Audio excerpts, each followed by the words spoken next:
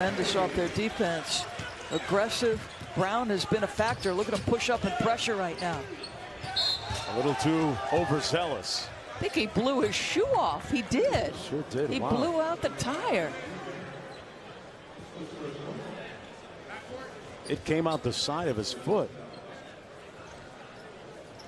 So we're all thinking about that Zion incident down at Duke when he did the same thing. He came right through the side of his shoe. Wow. He was up pressuring. Their defensive intensity is noticeable here in the second quarter. Right there. Right. And he kept playing too, Doris. Love it. Hey, sometimes it's like when you blow a flat, you got to make it to the next service station. Right. Now he kept going. Now does he have a spare tire over there? You can tell he's disappointed.